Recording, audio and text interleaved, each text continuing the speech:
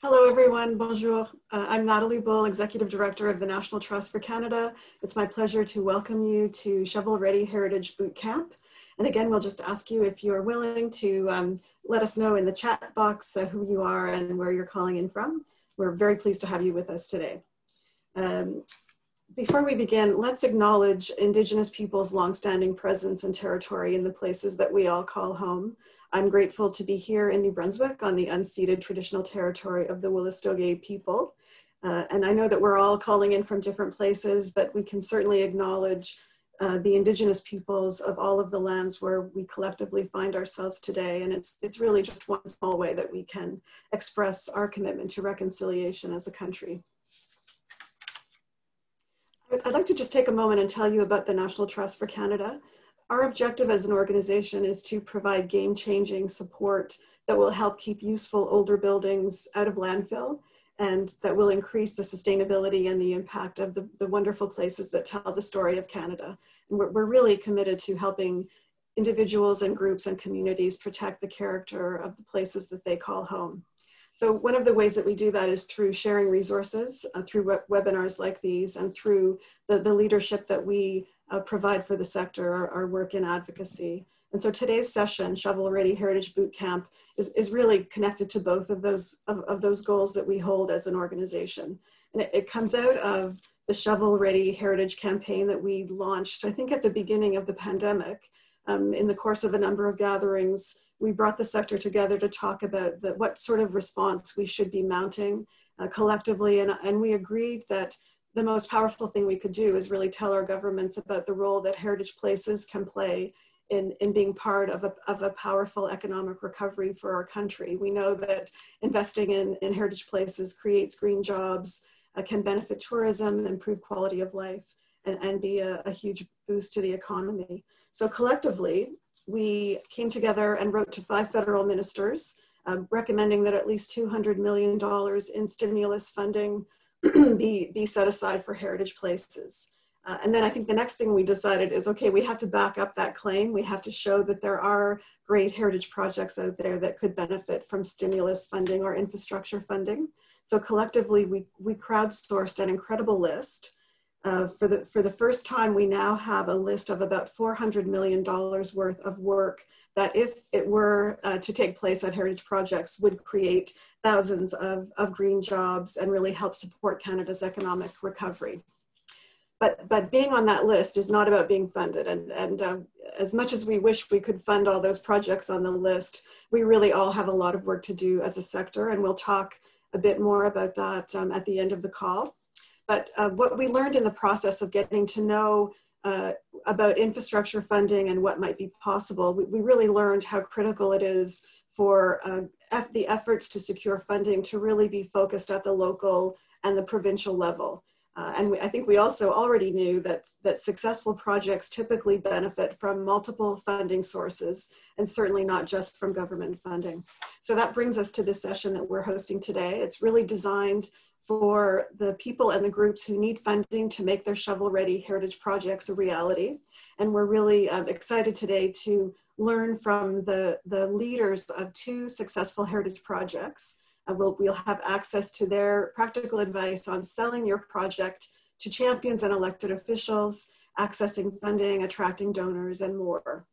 Today, we'll also feature some of the resources that are available from the National Trust. And then finally, we'll check in on what's happening federally and talk a bit more about our advocacy as a sector.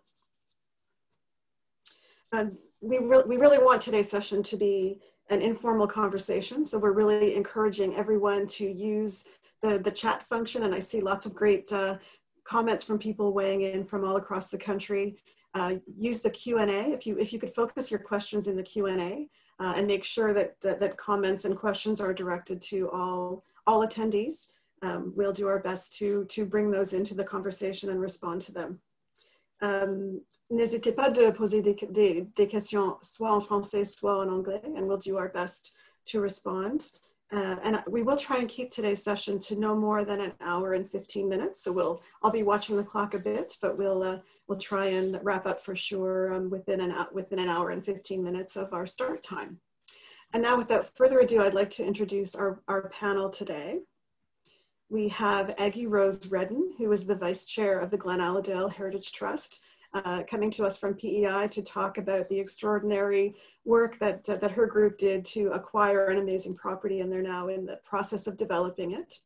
We also have Tara Lee Heslip, who's with us from Saskatchewan. She is the chair of the Indian Head Theatre and Community Arts Incorporated, and she's going to tell us how her community, with the leadership of this group, took an at-risk theater and turned it into an incredible community asset.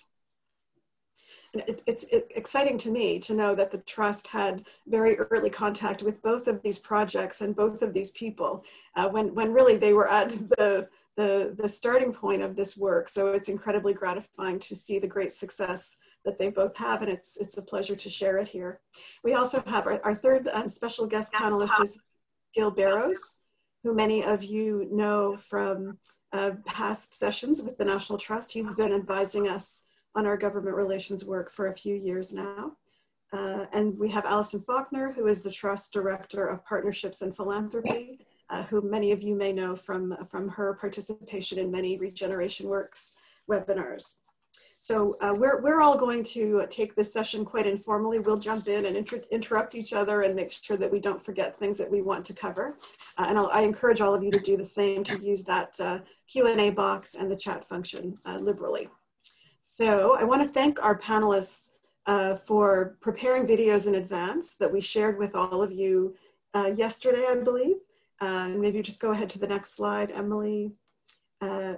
We were really excited to be able to share their stories in a bit more detail. So it means we can use our time more effectively today to zero in specifically on the successes that they've had in securing funding and working with partners.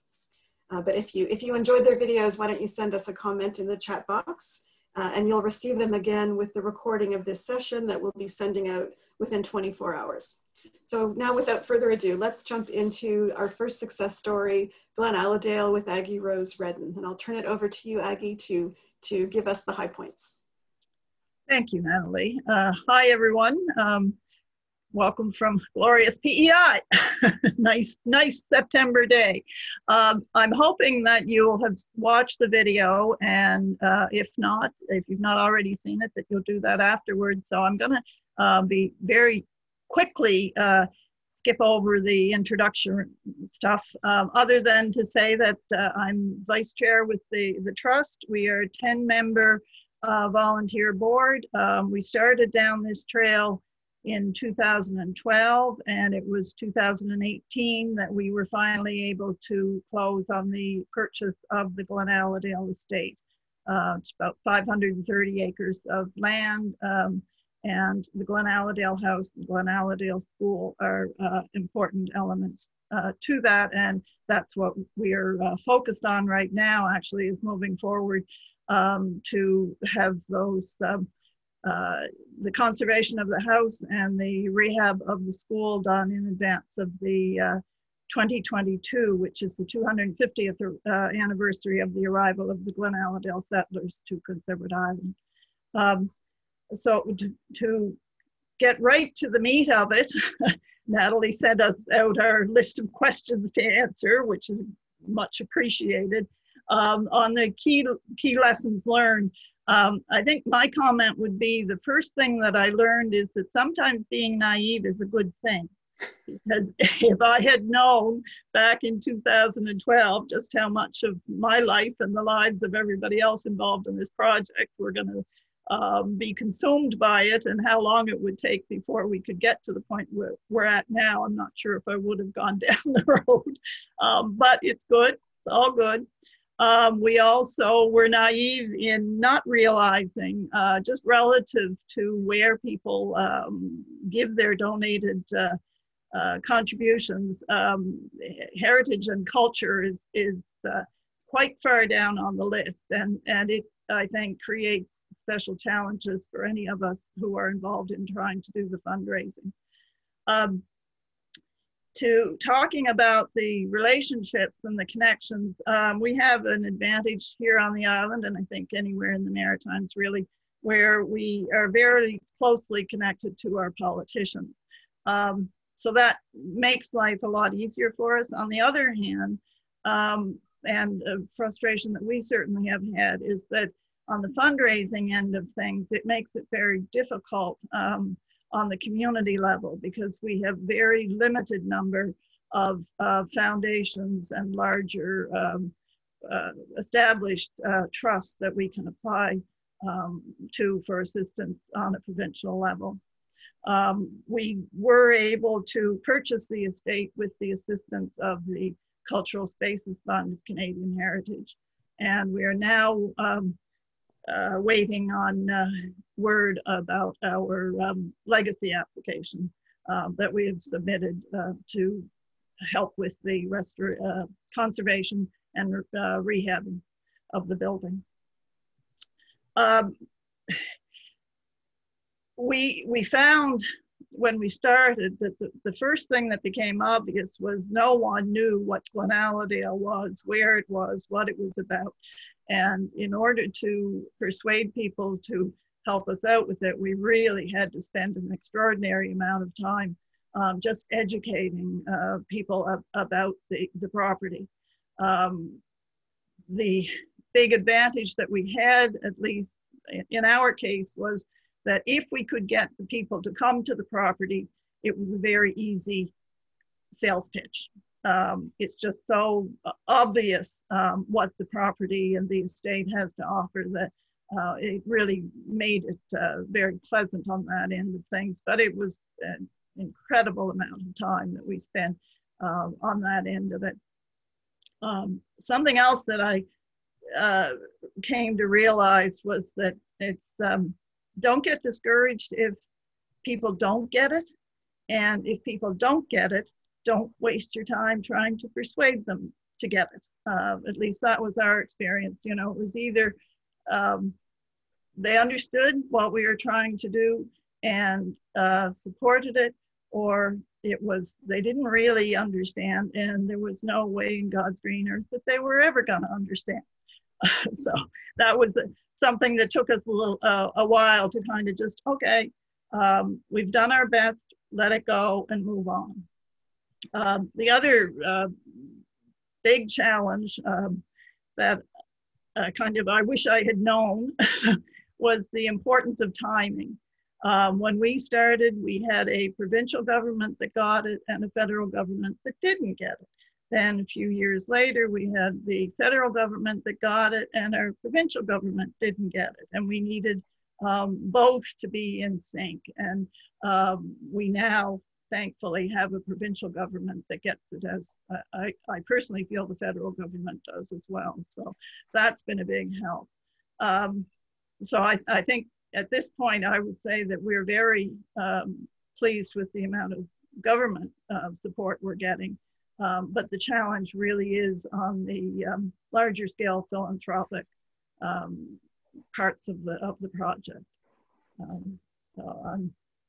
Anything else, Natalie, that you think I should mention at this point? I'm really looking forward to people's questions. Good. No, that's great, Aggie Rose. And I think Gil is going to come on next, and he may have some questions for you. And I would encourage you to have a bit of a conversation about the government relations aspect of the project. And I know from having been there with you early on in the project, I was really impressed with the relationships you had built and the sort of like not just a formal meeting for an ask, but also having elected officials there at the site for social events and learning opportunities. Yeah, it really was critical for us. There's no question about that. Some of that is just a very natural result of being in a small place. We know these people, so it's no big deal. But the other side of it is, from their perspective, it's really becomes important for them to show up to things too, because if they don't show up, they hear about it. Great. So maybe why don't we hand it over to Gil, and we'll also there is a question I might just interject now from a project proponent asking about accessing funding. And so I just want to say again that the purpose of this session is because, unfortunately, we don't have $200 million in our shovel-ready fund. We're advocating to the federal government that that substantial funding needs to be earmarked for heritage projects. But we all have lots of work to do.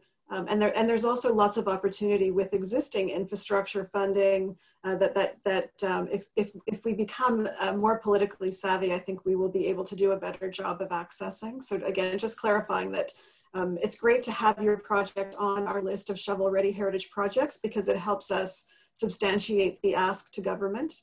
But again, we all have work to do to find the funding for these projects, and we're talking about that here today. So Gil, over to you. Why don't you share some insights related to Aggie's story and beyond about the importance of government relations in funding heritage projects? Yeah, thanks, Natalie. Well, obviously, government relations is just a small slice of what needs to be done. You can see in the videos from Tara Lee and Aggie Rose that it's a very complicated thing, but my focus in the video that I've done is for government relations and trying to help people to understand the role that they can play with the government. I would just say at the outset, this is a time of great opportunity. The federal government has dished out literally billions and billions of dollars for infrastructure. So if you can somehow link your project to that, then you'll have a leg up. There's no doubt about it. And I would say that in regard to the money that's being spent on infrastructure, that you should move now, because the government in the COVID environment has spent an enormous amount of money, and the chickens will come home to roost soon. That some things are going to be cut and some things are going to be delayed. Now, that hasn't happened yet, but it's just keeping in mind that it's best to move now than to wait for the bond rating agencies to tell the governments that they better clean up their act. One of the things that I think is very important is that in your government relations, planning is the number one thing. Setting out your objective and being clear and being critical of it and seeing if it's achievable within a reasonable time frame is really, really important. You can save yourself a whole lot of grief if you get an objective that's achievable. I've had potential clients come to me in my capacity as a consultant, and I've had to tell them, look, it can't be done in the time you want. And it pained me to give up the business and somebody else got the business, but the fact is the group never met its objective. So the planning is really, really important. The other part of planning is trying to leverage government's agendas. Now, whether it's a municipal government or a provincial government or a federal government, if you can get onto their agenda somehow, that'll really help. And I think that at all three levels of government, the biggest thing right now on their agenda is jobs. And if your project could generate 100 jobs, 10 jobs, whatever, even if it's just 10 jobs, that's potentially 10 families. And that's good news to governments at all levels, as I say. The other thing that's on many governments' agendas, particularly the federal government's agenda, is environment issues. And we know that the existing building is the greenest building. Rather than tearing it down and hauling it out to the landfill, restoring business is the way to go. And so if you can link to the environmental agenda of the governments, great. Tourism is a big thing as another way you may have to link to the government's agenda, because we know that tourists at heritage sites tend to be older and tend to spend more money when they're touring around. So that means more jobs in restaurants, more jobs in hotels. So local tourism could be big. And we know on the agenda of a lot of governments, Indigenous issues are really important. Now, if you can leverage Indigenous issues, great. I wouldn't try to appropriate an Indigenous issue, but I think if you can cooperate with Indigenous groups, you may have a leg up. So in summary, try to link to whatever government's agenda you can. And I've just given you some examples, but you'll know better at the local level or at the provincial level what to try and leverage. I also say in the videos some advice about meeting with government people. And this applies again to all three levels of government. The biggest thing is the time constraint that they face. In a typical meeting with an elected official, you've got 30 minutes. And in the 30 minutes, you got 5 minutes for chit chat, you've got 10 minutes to present, excuse me, and then 10 minutes to listen, and this is really important, listen and have dialogue, and then 5 minutes to wrap up, make your ask and wrap up. So you can see in your 10-minute presentation, excuse me, you've got a lot of ground to cover. So if you're doing, for instance, a PowerPoint presentation, you can't do really more than 5 slides. If you're doing a brief, it has to be very brief. And the important thing is that people aren't going to carry around your brief or your PowerPoint presentation with them. They have to get the message in their head. If you want an elected official to go talk to a minister on your behalf, that person has to remember they're not carrying their brief around with them. They need to have the clear message in their head and the clear ask. And keep it simple. Keep the graphics very simple if you're using graphics. Keep the words very simple and very clear, and make a very clear ask. And then the follow-up is extremely important. You need to find out at the end of the meeting, okay, what do you do next? What do we do next? And don't let it slide, be persistent. I'll just give a final thought about heritage. And I'm sure that all of you know that heritage often isn't a very high priority in government's agendas. But what you've got, I'm just looking at the number of participants here. We've got 99 people on this call, and we've had these calls regularly with lots of people calling in. So there are people out there. We got a petition to the House of Commons, about 30,000 signatures. So it's probably your biggest strength is the numbers. If you can work together, that can have much more influence than pure money. And I think, you know, supporting what the National Trust is doing is, you know, obviously they're providing the tools and the advice for you to work, but as you support the National Trust can support you. Is that it's a synergy where locally and nationally we're working together.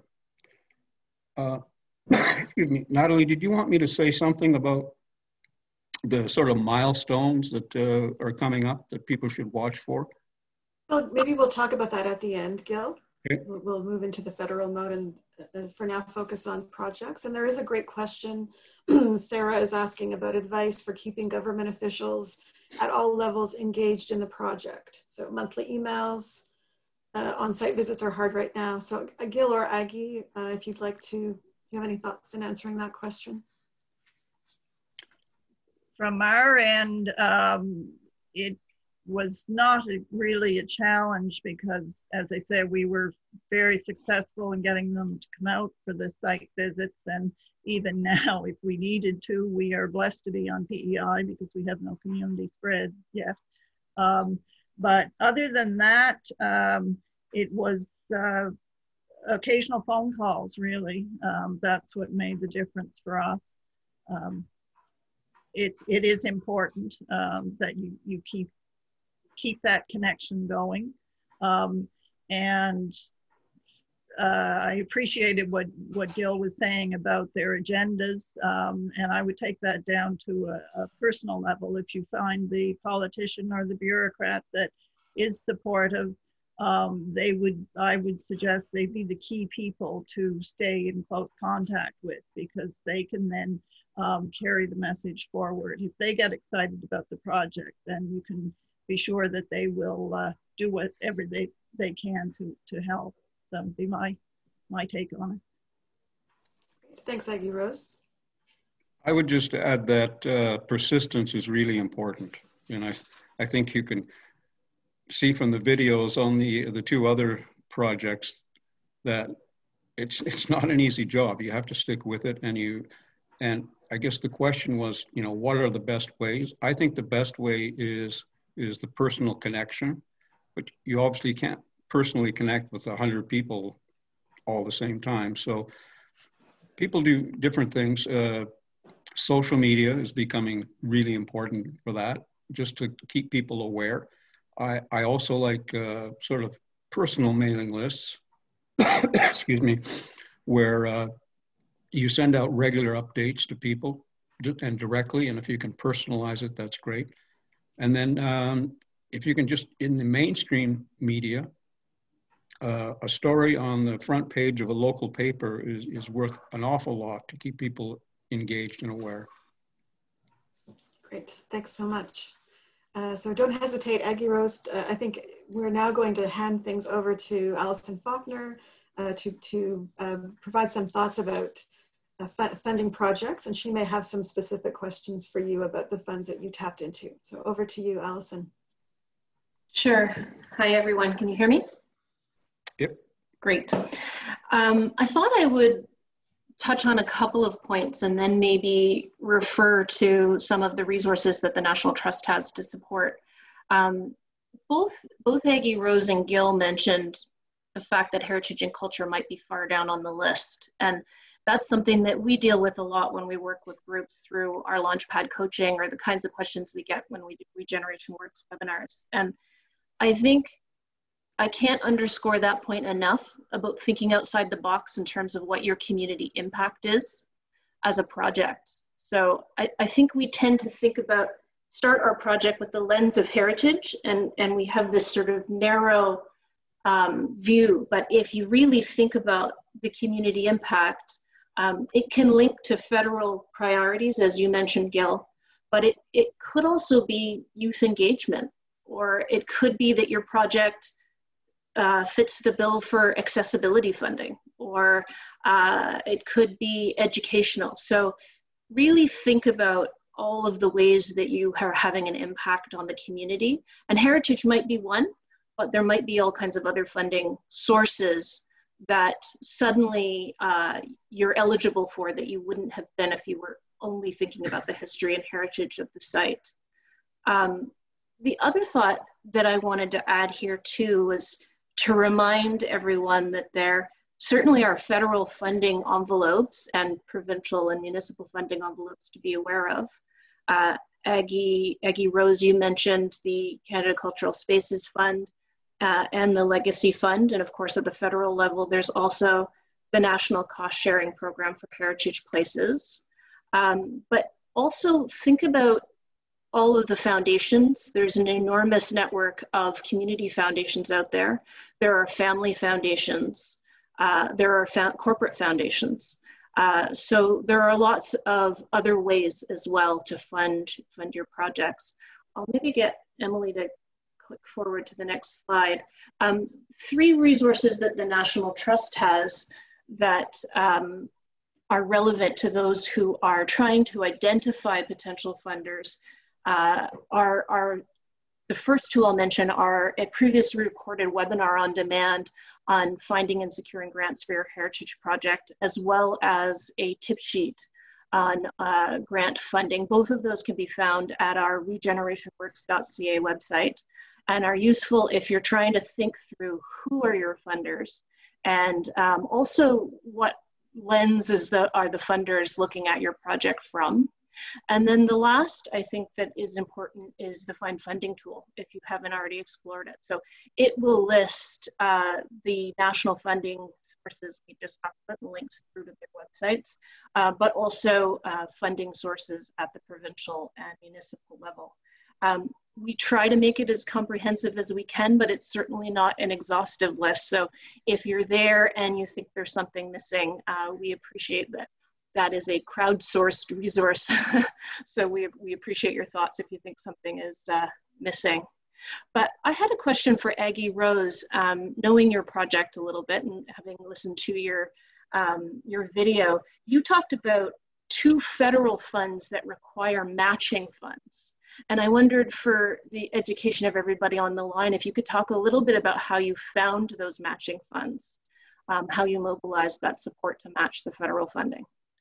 In the case of the purchase, we were able to persuade our previous provincial government to provide a mortgage, or I should say they were prepared to give us a mortgage. It was not the ask that we had approached them with, but it was what was being offered, and we felt at the time that was an appropriate thing to do, because we knew that another provincial election was coming soon, and that there may be possibilities for changing that arrangement. And I guess I can say that we are in current negotiations and anticipate a positive announcement in the not too distant future on that one. So to actually purchase the property, we ended up not an ideal situation, but things change. And if you have to do what you have to do, then just keep in mind that things do change when it comes to politics. On the current application, we will be having to continue to do our fundraising on a personal and corporate and foundation level. We do have the one source for larger scale, medium scale donations through the Community Foundation of PEI. And I was negligent in not mentioning our partnership with them, because they have been very, very supportive of us right from the get-go. Those tend to be small funds, but we've been successful in receiving contributions from several of the small funds, and that kind of adds up. So that's been a big help as well. And our provincial Department of Rural Development, as you mentioned there, Allison, about thinking outside the box, it's rural development. That's the core of what we are doing. Yes, it's heritage, but it's rural development. Mm-hmm. And, they have been very supportive of us, and I think that we can take some credit in opening their eyes as to exactly what rural development can involve. Because before we had our ask, you were limited to $25,000, which was basically enough to put a new roof on a community hall. Now it's $100,000 a year, and we can go back for more every year. So that's how we hope to be able to pull it all together with in combination with Legacy. Thanks, Aggie Rose. And I can see my colleague Rob is sharing some of those links that I talked about earlier in the chat box. And I should also say that don't feel like you have to furiously write everything down. In the follow-up email, we'll include any links that we mentioned today. Natalie, was there anything else you wanted us to touch on before we move on to fundraising and talk to Tara Lee? I might just note that Dinu Bumbaru from Héritage Montréal made a comment about the Canadian Heritage funding, the cultural spaces funding, and legacy funding, that we need to do a good job of getting the word out about how valuable that funding is to our sector. There's very little heritage specific funding available. So when there is funding like that, well, in fact, cultural spaces isn't specific for heritage buildings, but many historic places have been able to take advantage of it. And so that's something we can do, is to share those case studies. And I think too, something that Aggie Rose mentioned in her video, she mentioned saying thank you. And I think that's important, both with government funding and our work with elected officials. We do a good job of asking sometimes, but we don't always remember to say thank you when things come through. So I think that's an important point to highlight as well. Great. If there aren't any other questions about grants, that's actually a terrific segue, Natalie, to Tara Lee's presentation, because she's going to be talking a lot about donors and thanking. They do such a wonderful job of thanking their corporate sponsors and their donors. So Tara, you might have gotten to know Tara Lee a little bit in her video. I hope you watched her wonderful video and got to see their beautiful Grand Theatre in Indian Head, Saskatchewan. Tara Lee is the chair of the board, and as Natalie mentioned earlier on today, we got to know Tara early on, probably about a decade ago, when they were one of 4 of the first Main Street Saskatchewan program demonstration projects. And I think that the theater was sort of apple in Tara Lee's eye during that time, and it was born out of that program. And we also worked, Tara Lee, with your colleagues through our Launchpad coaching program, and we worked, Aggie Rose, with your colleagues as well, you and your colleagues, through our Launchpad coaching program. We'll talk a little bit about that donor-funded program that the National Trust runs at the end of the program. So I'm going to pass it over to you, Tara Lee. Thank you so much. So welcome from Saskatchewan. I'm here in Treaty 4 territory, which is the traditional territory of the Cree Nakota, Lakota, Nakota, and Saulteaux people, as well as the homeland of the Métis. And we love where we're at. As Allison mentioned, the Grand Theatre really did stem out of the Main Street project, at which time I was the Main Street coordinator in our community. And we became aware that we were at great risk of losing this building and venue within our community, which was at the time operating as a full-time movie theater.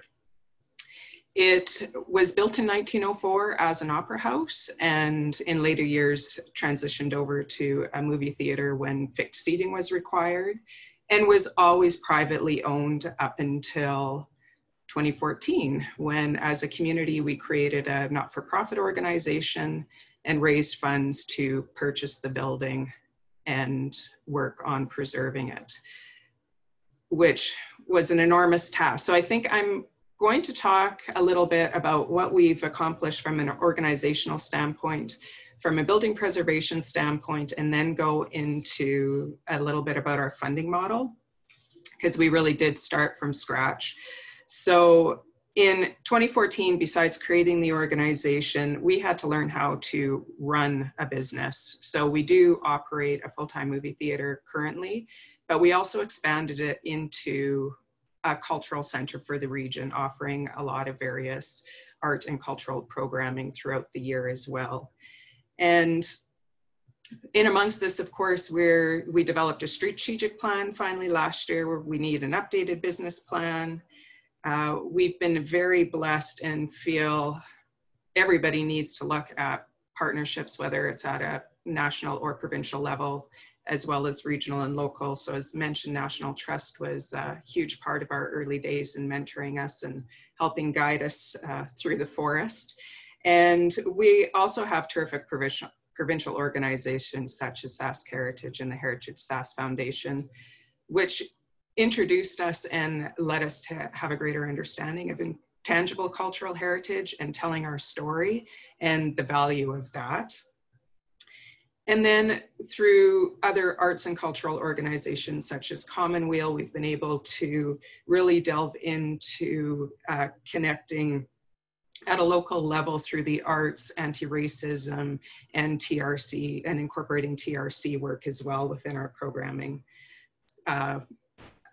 Our local museum as well is tremendous, and we've been able to partner with them on creating a Métis Knowledge Keepers documentary and things along that line too. So in 2014, we bought the building. Immediately, we needed to upgrade that projector. That was a 35mm system at the time, as well as sound and lighting. We also were able to partner with our local community theater group at this time, who financially contributed to the upgrade of the lighting system to assist with their productions as well. We repointed the exterior. We completely worked on the foundation, so it is now secure, and our entire roof had to be rebuilt.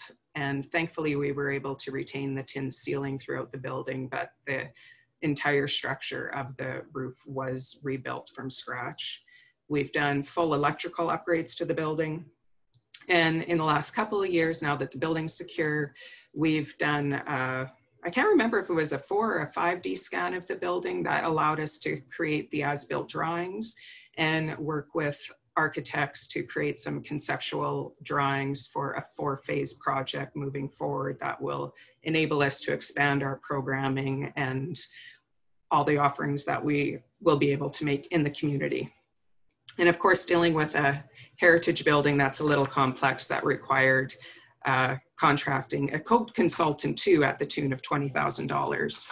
But now at least we're at a phase that we feel pretty positive that we can move forward and start having those conversations with government and other funders as well.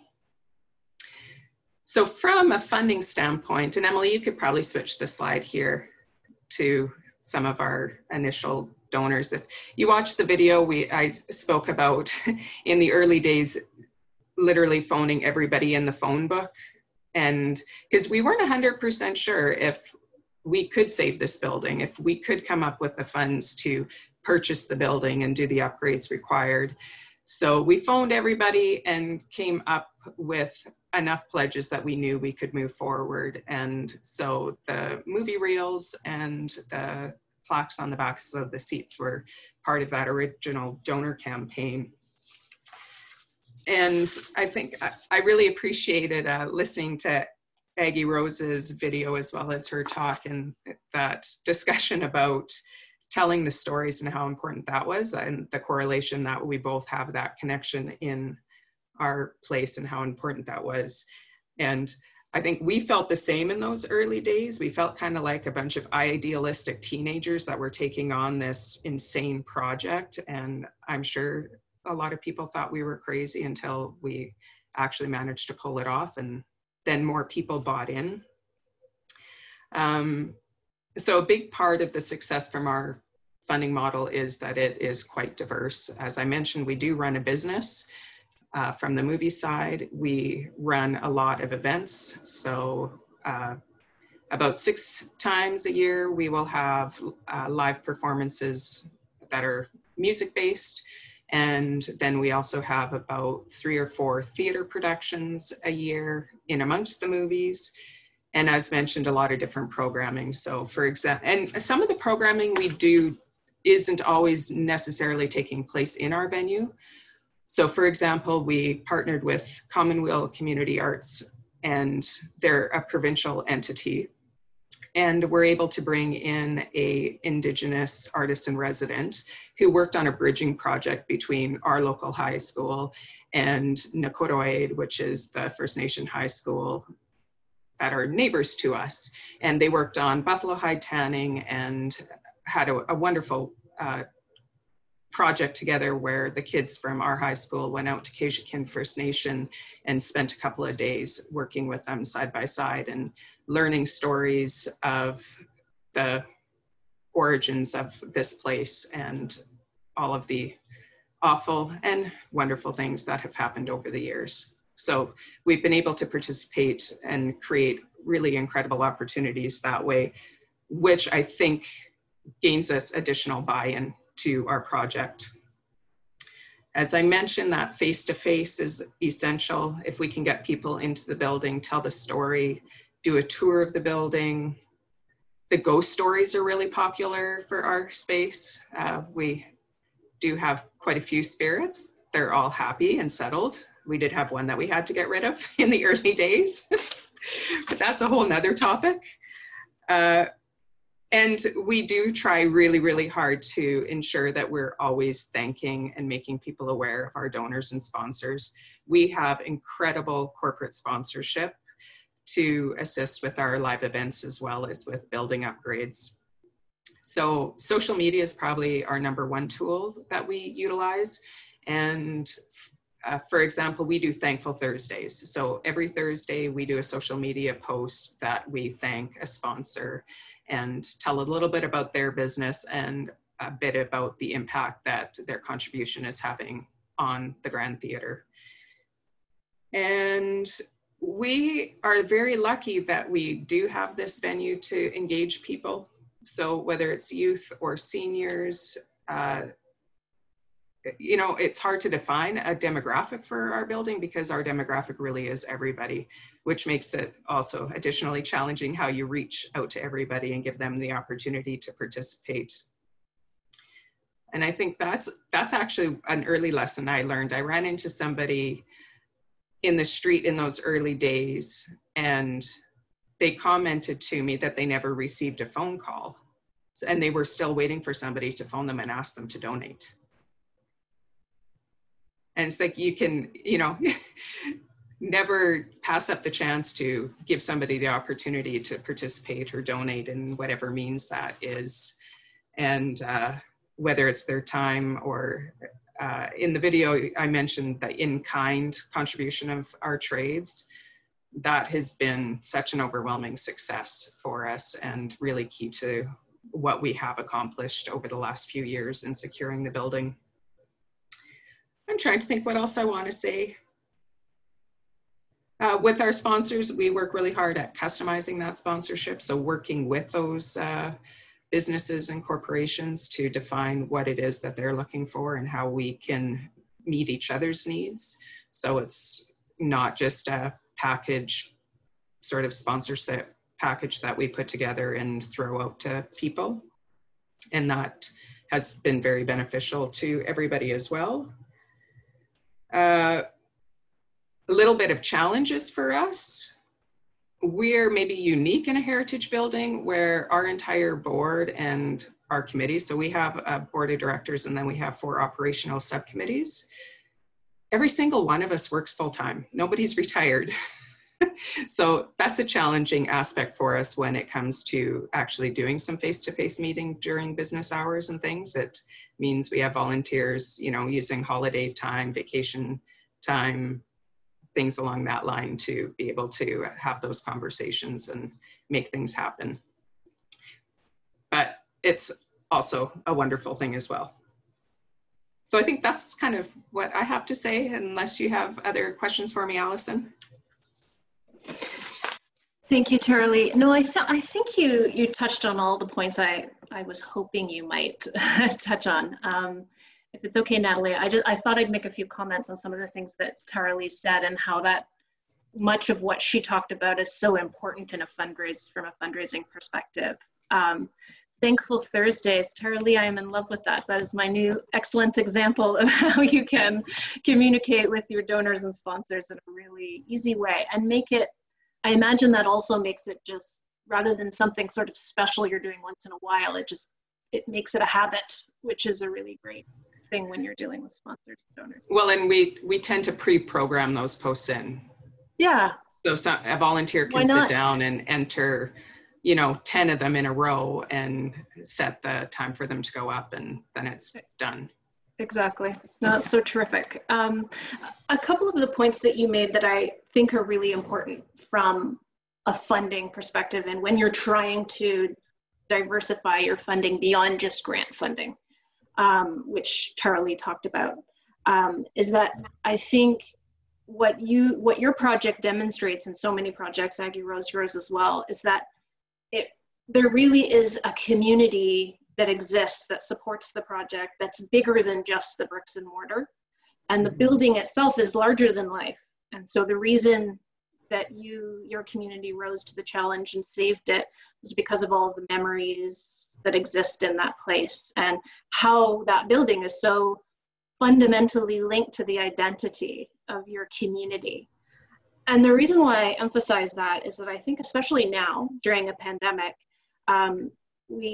it's just so important to keep the lines of communication with that community going, and that we're always thinking about ways that we can keep those donors and those corporate sponsors engaged, and that we don't, without meaning to, kind of put up the big close sign, whether that's virtually or physically.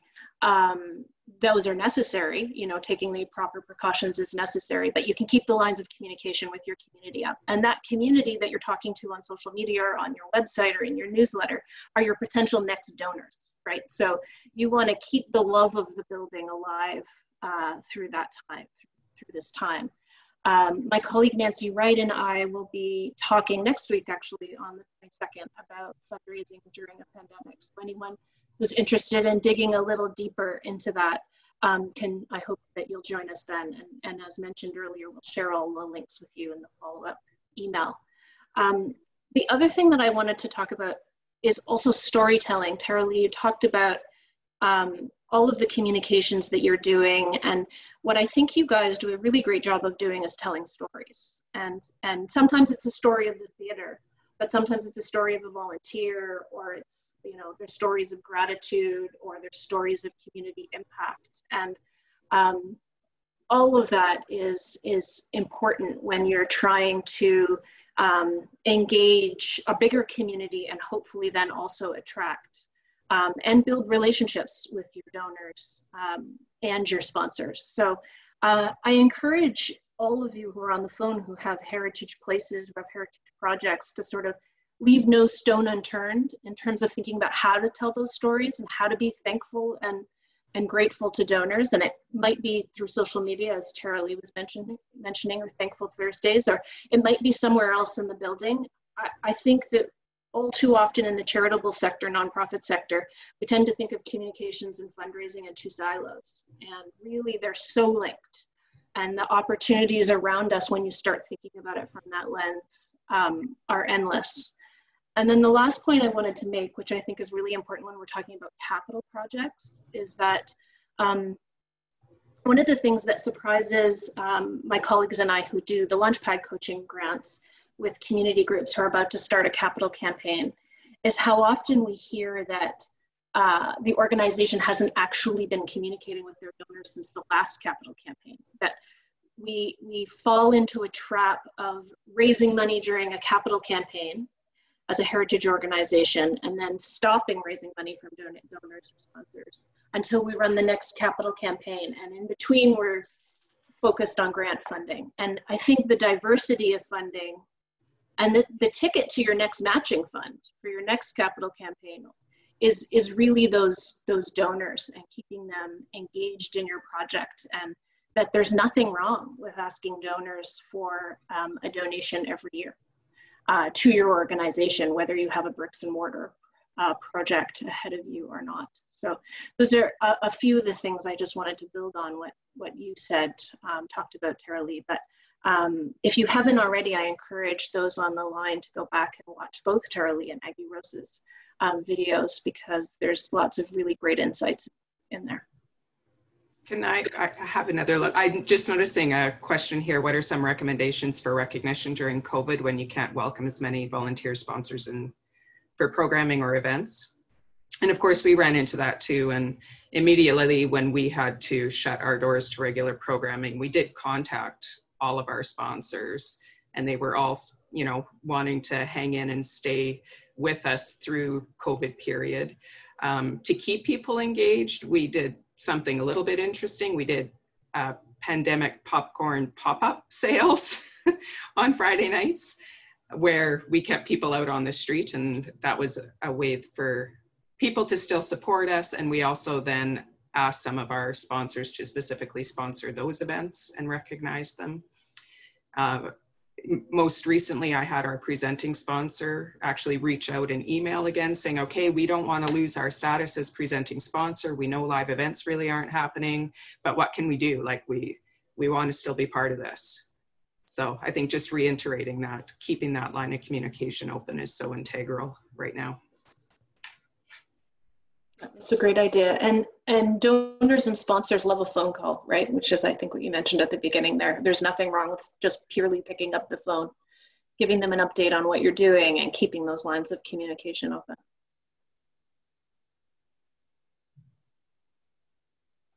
Great. No, what great role models and exemplars Tara Lee and Aggie Rose are for all of us who are looking for funding to make a project that might seem impossible, actually possible and incredibly successful. And Gil, too, your insights into government relations have been really valuable for us. So we still have time for questions. I do see a question popping up there. Do I see it? Oh, thank you. That's great. So I think we will, we're still open for more questions, but we will start to segue into our wrap-up session to talk a bit about the bigger picture. So we've been focusing on specific projects and the different sources of funding, strategies for accessing funding from government, from grants, donors, and sponsors. But back to the bigger picture and this idea of the wall of money that Gil talks about in his video coming toward us, and what we can do as a sector to better position not just individual projects, but also the sector for some bigger gains to put historic places on a level playing field with new construction. There was a comment I think in the chat or the Q&A about the limitations of infrastructure funding. So we certainly don't want to expect that we will put all our eggs in that basket, but there may be ways that we can influence the terms and conditions for that kind of funding that is coming, to make sure that it is as relevant and accessible for as many kinds of shovel-ready, shovel-worthy projects that are out there.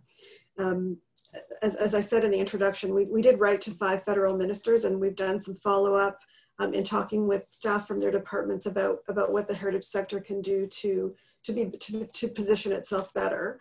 We also put together a federal budget submission earlier this summer, and we shared links, I think, out to you, to our members and supporters, anyone who was willing to also submit to put a similar ask into the federal budget decision-making process.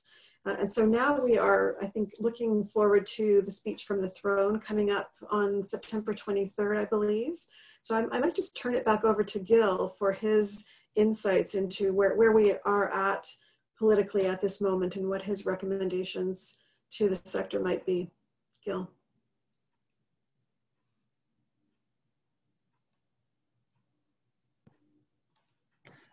Thanks, Natalie.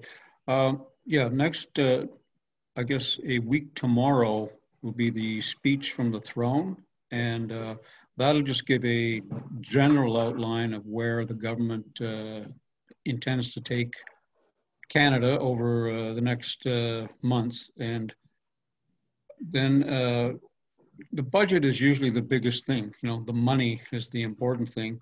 You know, we haven't had a budget in the spring because of the COVID disruption, and we don't have a budget date set, and one would assume at the latest it will be next spring. What normally happens in the fall is a kind of a fiscal update, and there may be, we don't have a date for that, but that will give another signal of where the government's headed. I would just like to go back to the point I made earlier. There is a lot of money for infrastructure floating around, but there's also an incredible amount of debt now floating around. The government's had to spend way beyond anything that anybody pictured in the past. So if I were in the heritage sector, I would be moving now to find ways to access that infrastructure money through your municipal government or through your provincial government. And the other things that we should watch out for is that with the speech from the throne, ministers are going to be getting mandate letters, and that's a letter that goes from the Prime Minister to individual ministers saying, this is what I want you to accomplish in the next year or in the next term. So the speech from the throne will give a general indication. The fall budget fiscal update will give some indication. And I guess the outstanding question that I'm always asked is, you know, we're in a minority government situation. Will there be an election? And I don't know. I don't think anybody knows. I'm sure nobody knows. What I would just say is, don't try to anticipate whether there's going to be an election or anticipate what's going to be in the budget or what's going to be in ministers' mandates letters. Just stick to your objective. When it comes down, look at the speech from the throne, look at the budget, look at the minister's mandate letters, and try to, again, to leverage what's there. And what is going to be on every government's mind is jobs. There's no doubt about it. Any questions? Gil, there is the question about speaking with leaders and parties who are not currently in power. the benefit of that. Do you want to comment on that? Oh, very much so. The way the minority is structured right now is the government needs the support of at least one other party, or it will fall and there will be an election. So the views of all the other parties become important.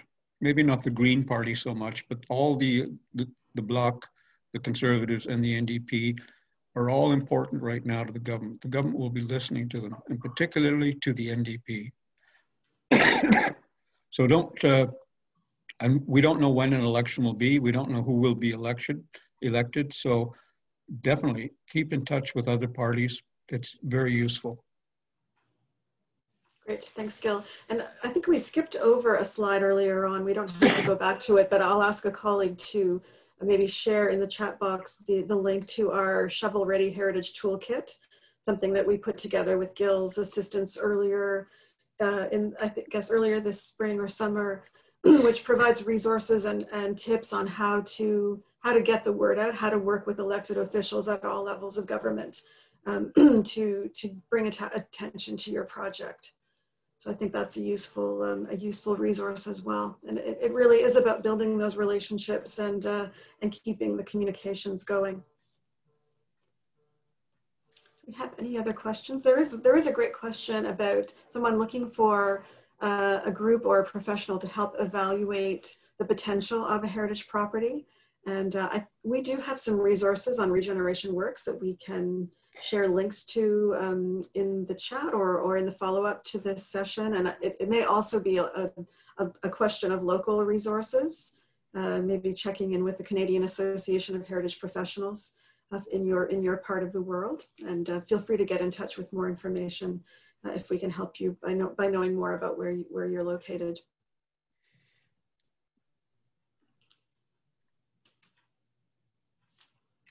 So we'll just keep watching those questions, and maybe we'll start wrapping up, but I just really want to sincerely thank all of our panelists today, Aggie Rose Redden from PEI, Tara-Lee Heslip in Saskatchewan, Gil Barrows from Vox Public Affairs, and Alison Faulkner, our Director of Philanthropy and Partnerships for the National Trust, for your contributions today, and especially for those great videos that were provided in advance and that we'll share again with the recording from this session. And I'd like to thank as well my colleagues behind the scenes, Emily Boulet and Robert Pajot, who were making it all work, the technical side of things and watching those questions. So maybe just in closing, I will make a pitch for membership in the National Trust for Canada. We've really enjoyed, despite the challenges of the pandemic, I think we've really enjoyed being able to bring people together more intensively than I think we had been in the past with our regular gatherings. And we're pleased to offer people participating in this session a 30% discount on membership in the National Trust. And with the 30% that you share, we would also we would encourage you to consider joining your local heritage organization as well, because we need to be better connected, and we're really all in it together to raise the profile of the sector and make greater gains together. So please do consider joining and register for more of these sessions, participate in the gatherings that we host here at the National Trust. So I think without further ado, I will thank everyone, and we'll respond to any questions we didn't get to live, but please dial in again, and thank you for participating.